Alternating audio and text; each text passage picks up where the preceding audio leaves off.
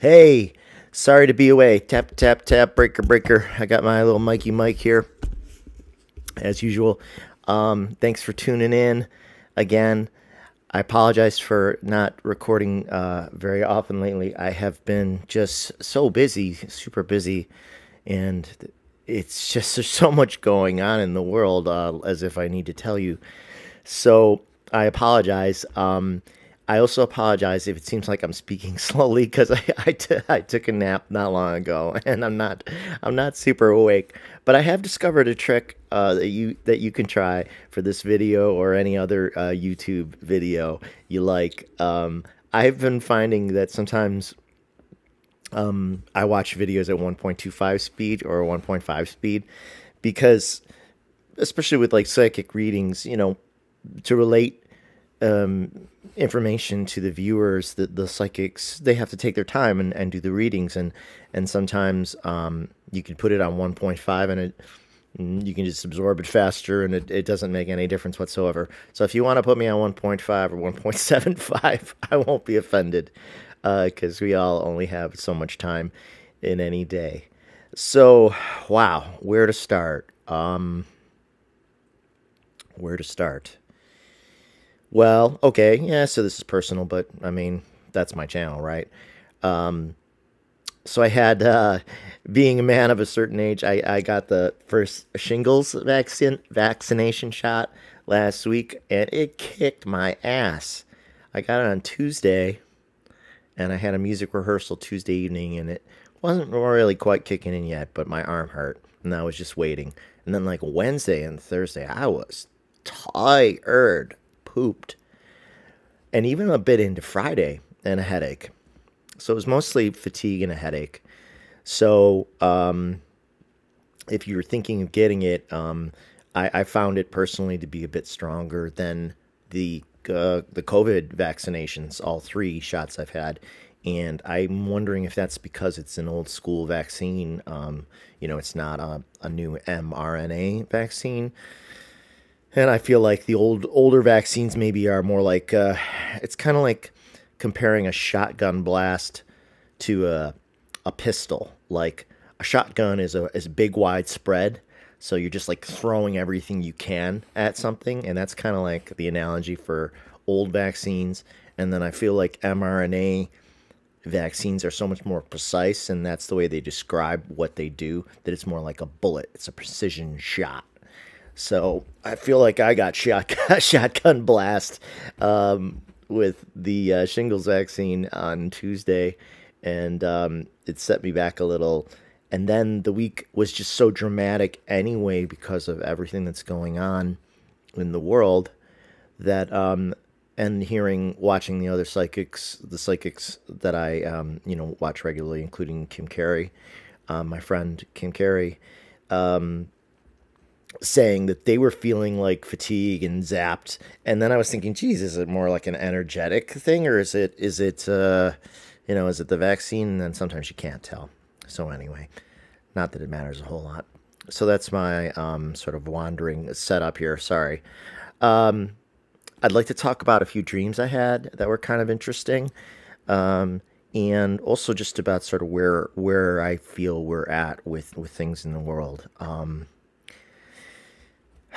Ukraine is devastating. It is a humanitarian catastrophe, and it feels particularly barbaric because the last century, the 20th century on Earth was really all about these like nearly global ending wars.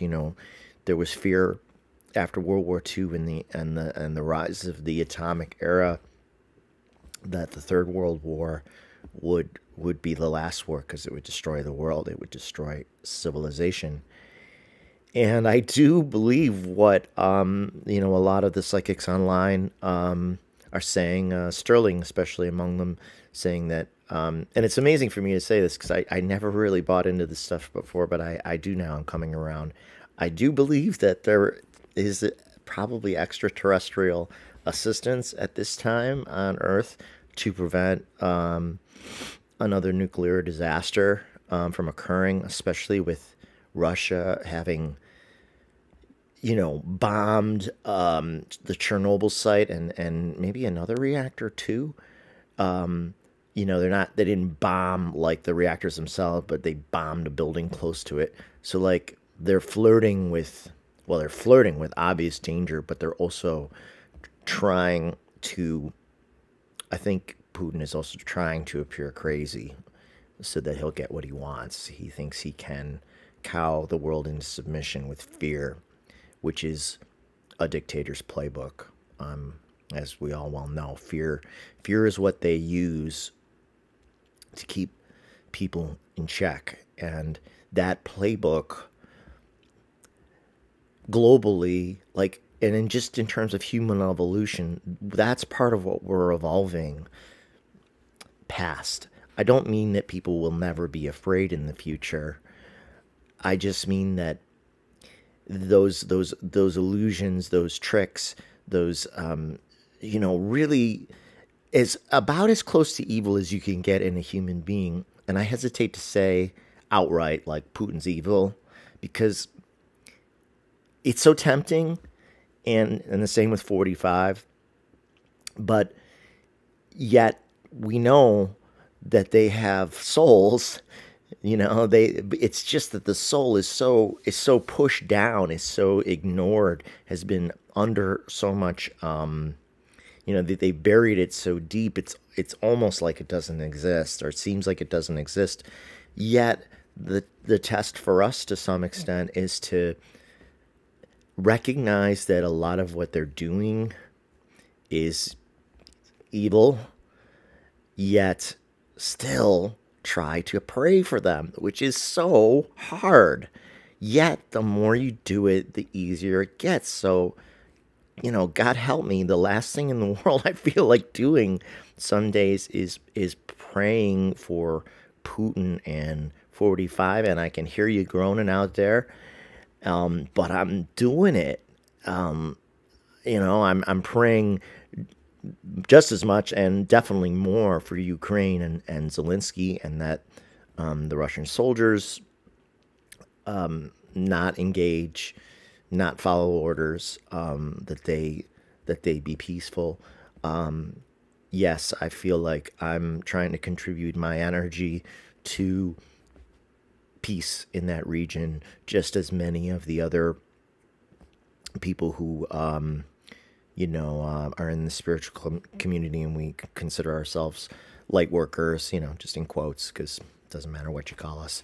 We're trying to do good in the world as much as we can, and to believe that our prayers, our thoughts, which are our energy, as I always say, will have an effect on the outcome. And I really believe that that is what manifestation is about to an extent. And I really believe that it has an effect. I just see it. I see it every day in my life that where my beliefs come from is where my life flows, if that makes sense. I don't think that's grammatically very correct, but I hope you catch my meaning. So that, like, what we believe is what surrounds us, or life reflects what we believe. And I'm sure I've said this before too, but film director David Lynch says, I think he's done Transcendental Meditation. I think that's his big thing. He says the world is as you are, which I interpret to mean like what the world, your inner world, is reflected in your outer world. And I think that most people, if they really, really sat and thought about it, would come to admit that their outer world, what they're surrounded with in their daily life, does match their inner world. So that even some of our disappointments and some of our setbacks are part of what we're putting out into the world too. Does that make sense? I hope so. So Ukraine is just, it is just awful, awful, awful. And we thought that the 20th century would be kind of like the end of these barbaric wars, yet the barbarism continues, and it feels outdated because in some sense spiritually it is outdated. It is a remnant of a past, the way humans have been on this planet for a really long time. And to get excuse me, to the next level of enlightenment, if you will, we got to get past that. We got to get past the idea that war can solve anything. And what gives me a lot of hope, and I hope it does for you as well, is the way that the world is responding to this crisis. Because what we're finding is that Putin really thought that he could waltz into Ukraine, which I am convinced has been his intention all along, and that his buddy 45 would have helped him greatly by simply looking the other way if he were still in office. But of course, he is not, and that's because he lost by 7 million votes, and there wasn't enough fraud in all the kingdom to pull that one off. And so Biden, as intended by spirit and by the people of the United States, by a great majority, is the rightful president, and he ain't having it. And I really get tired of hearing people complain about Biden because, in my opinion, he has played this perfectly against Putin. He knows what's at stake. He is an elder statesman. Whatever else one might feel about Biden, as an older man, his priorities are different. His ego is in a different spot. He's not on the upward swing of his life. He knows that this is part of the end of his life, and that in some sense he is in service to our country and to humanity at this time, because he has to be, because it's critical for the future of the planet. It really is. And so when Putin invaded Ukraine, Biden's reaction, instead of looking the other way, or what a lot of people thought would happen because we pulled out of Afghanistan, people thought that Biden wouldn't react, and instead Biden immediately engaged it and sent our warships to that area, and immediately started talking with NATO and then with the Ukrainians. And he is not allowing us to be pulled into World War III. It is a tragedy for the Ukrainians that we cannot go in there. The United States cannot go in there at this time to assist the Ukrainians. But if we were to do so, the escalation could lead to nuclear annihilation. And there is a strong chance that Putin is ill, as many psychics say, and that he feels the clock running out on himself. And people who are desperate do desperate things when they feel they're running out of time. And that's how I see Putin. I see him as a desperate man who is running against the clock to try to reignite, to try to reform the former Soviet Union. He feels it is his destiny, his legacy, to avenge the wrongful dissolution, breaking up of the Soviet Union. And he wants to be the historical figure who begins the reformation of the Russian Empire. But at this point, all he is doing is leveling Ukraine. It is horrific, barbaric, sadistic. Yes, it's evil. It's evil actions. If we don't want to say that he himself is evil because we don't want to give him that much credit, I would say that his actions are as close to evil as you can get, because it's a willful infliction of suffering upon others when you know that you don't have to inflict that suffering. And so, whatever else he may have been before, excuse me, when he committed to this invasion, he lost some critical bits of himself that in the afterlife and karmically, I think are going to be real hard for him to wrestle with. And 45 as well. They both, if we really do have these life reviews that the psychics tell us of, where you have to experience the pain that you've inflicted upon other people, like you have to experience everything that you've inflicted upon other people, and the good things too. Like you have a life review that includes all the good and all the bad you've done, essentially. Those two guys in particular, it ain't gonna be pretty. It ain't gonna be pretty, and there isn't anyone in the world I would rather less be. So thank God we are not them. We didn't allow ourselves to be them. It's a lot. So there's a lot of weight. There's a lot of weight that people are feeling right now. Yet, it, as hard as it is to believe, it is somehow happening as it has to happen. Like, we can't get to the other side of this, let's just call it the other side of this river, without swimming through, swimming to the other side. Like, and what awaits the world, I think, is going to be I really believe is going to be a rebirth. I believe I said it in my last video that I feel very strongly that we are in a prophesized end of times, the end of a major cycle, and we are seeing the worst of the worst. We are seeing the total collapse of all kinds of systems and the panic of the old masters of the old world to retain their power, which is slipping from their grasp ever more so every day that passes, and the closer the new world comes into manifesting, essentially, and that we as light workers help to manifest it. And so their desperation is evident, and that's in the energy all around us, and so everyone feels it.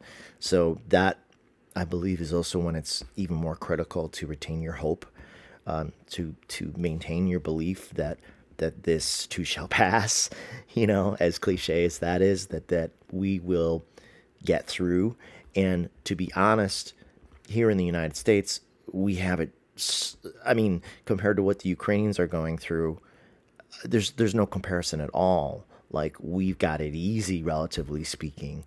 We're not experiencing the suffering that they are experiencing now, though everyone in the world has suffered because of COVID and 5-6 years of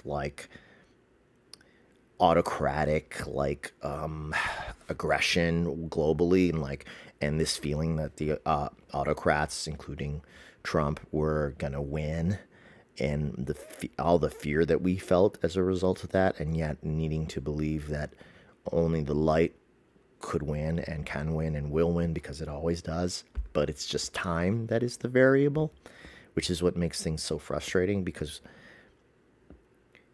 the light always wins. It just does. But what darkness does is tries to delay the inevitable, and therefore further the suffering, to stretch out the suffering. So in our minds, it's so important to not embrace that suffering, to not put the suffering into your heart.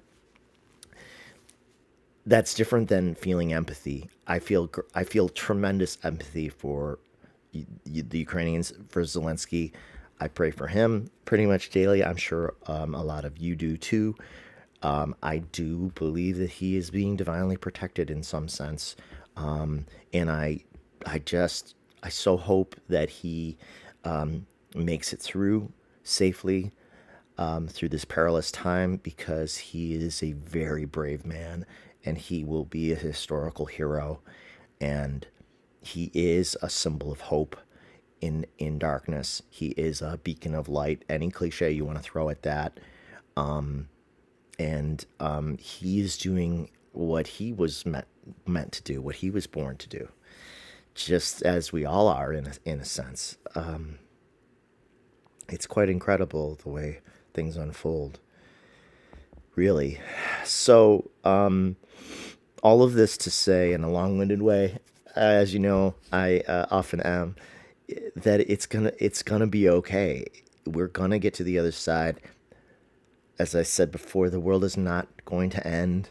The world is going to be reborn, and the better world is on the way. And we already, at least here in the United States, we got through our hardest part already because we got rid of 45. And that was part of our trial by fire. And unfortunately, it appears that this war in Ukraine is, I hope, one of the last major events we have to experience as a collective, and especially for the Ukrainians, that it be over as soon as it can be. I pray for it daily, but I just have a feeling it's going to be at least months. I don't know. I want it to be sooner, because I don't see the point in this suffering, but I don't see the whole picture the way Spirit does. So somehow we have to trust that this is how it has to be somehow, even though that's hard to accept. So, and I hope that this is like kind of the last gasp of those old bad energies, so those old patriarchal, the negative side of patriarchal energy. Male energy and the divine masculine energy and the divine feminine energy are both really important.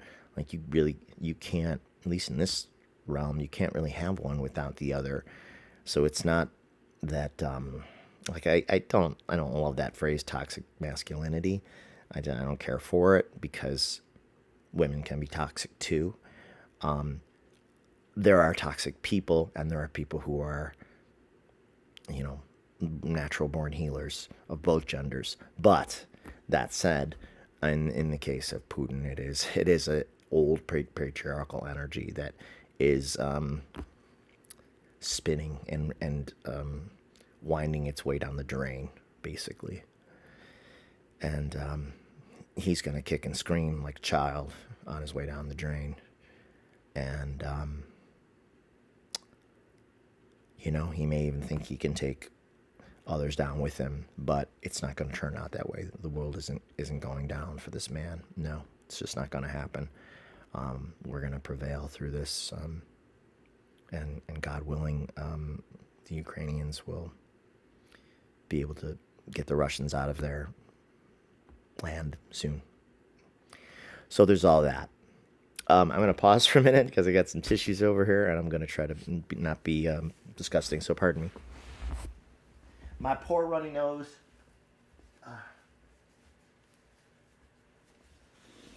Yeah, pardon me. I mean, basically, it's lovely. My nose runs basically 24 hours a day, so that's a lot of fun. Allergies. I'm allergic. I must be allergic to everything. So, okay. So let's talk about some dreams. I had a couple interesting ones last night. I haven't been dreaming as much. Well, I feel like I haven't been dreaming as much lately, but I tried to describe this in the last video, and I hear some of the psychics talking about it too. But it seems to me like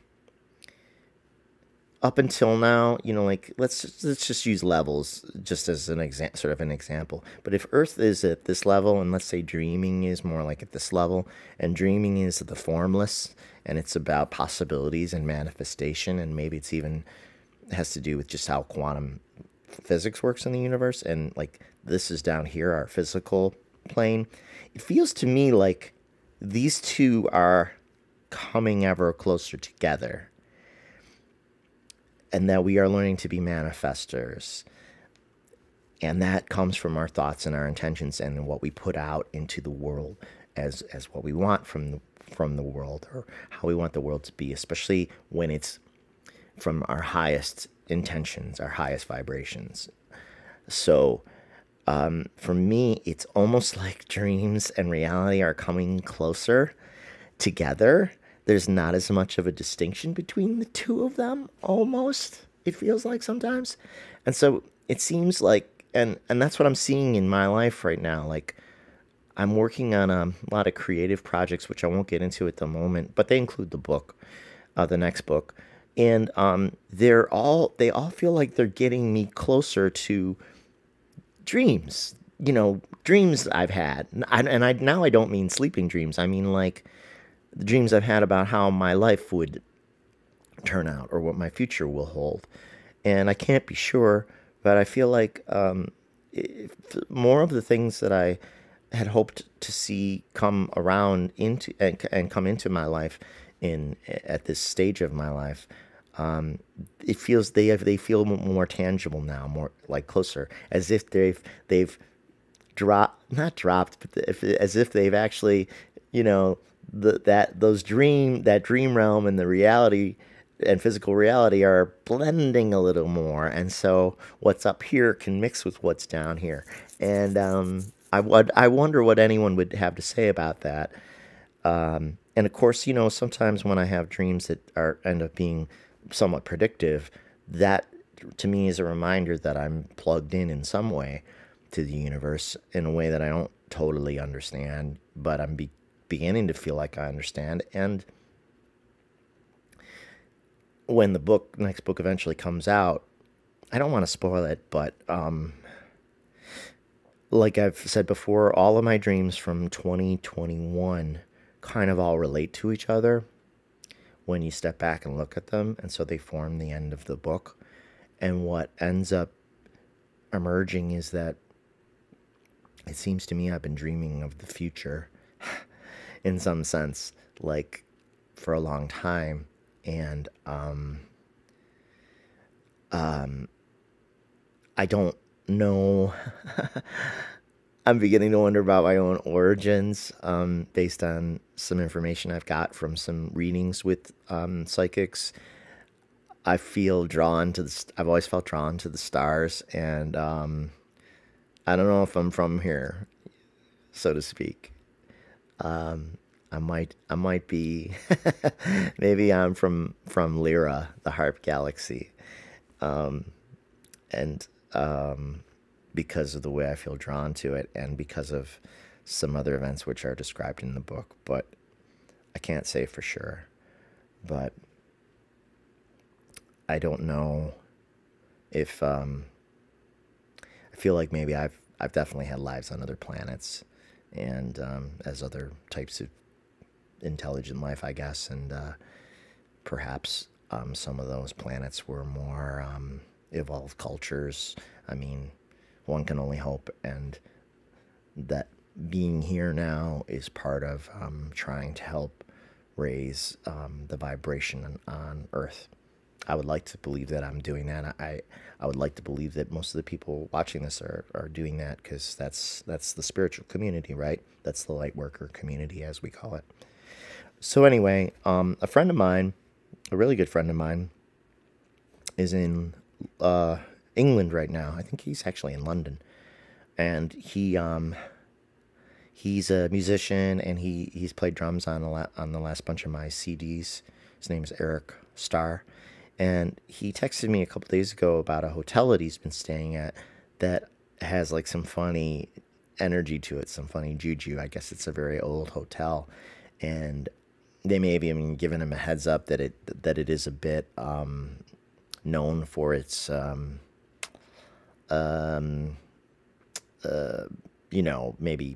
maybe there are spirits in this place.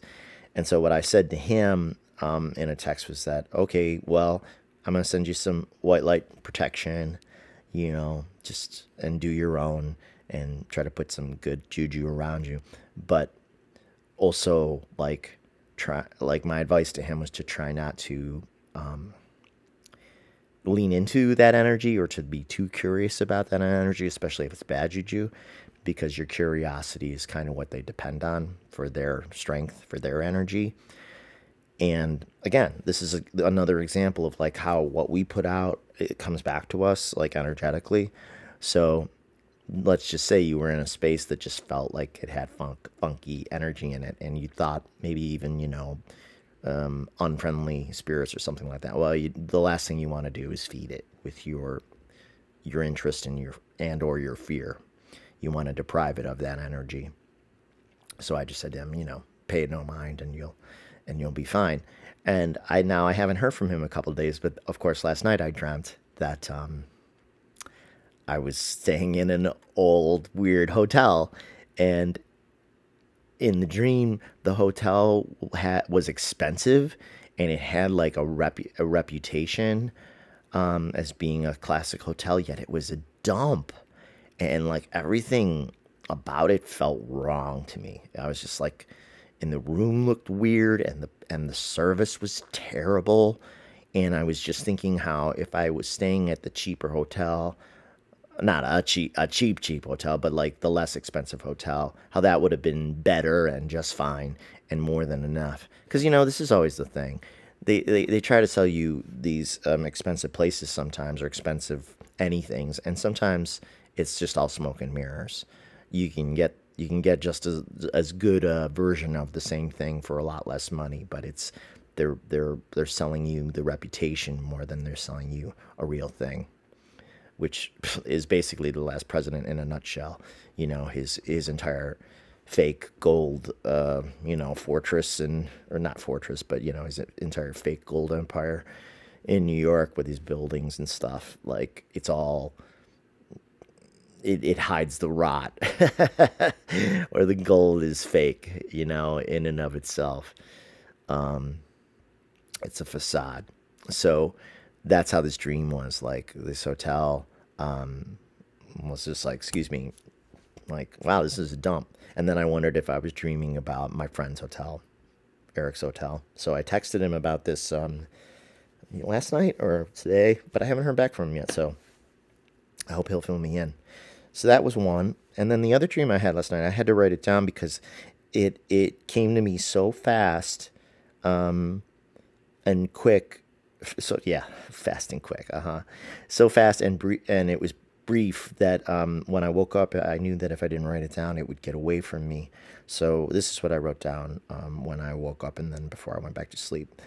I had a dream about 20 states in the United States that wanted to leave the Union, and that a movement began with one or two red states like Florida and or Texas.